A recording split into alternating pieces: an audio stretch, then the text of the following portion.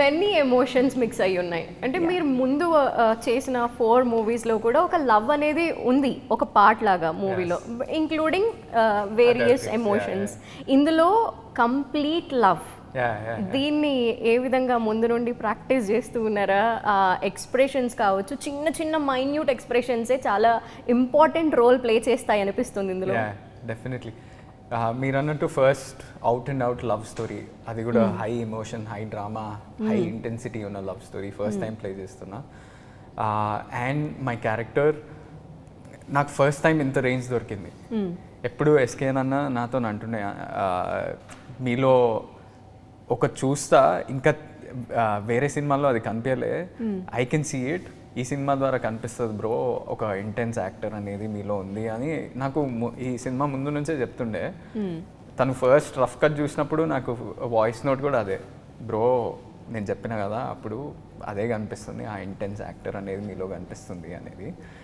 And with the expressions and everything, Sai Rajesh అన్న director very particular about certain expressions,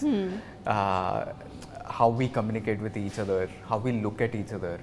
dialogue చెప్పేటప్పుడు కొంచెం space తీసుకొని చెప్పాలని. అంటే మేము యాక్టర్స్గా కొన్నిసార్లు ఏంది మరీ మెల్లగా చేస్తున్నామా, ల్యాగ్ కొడుతుందా అని మా మైండ్లో ఉంటుంది.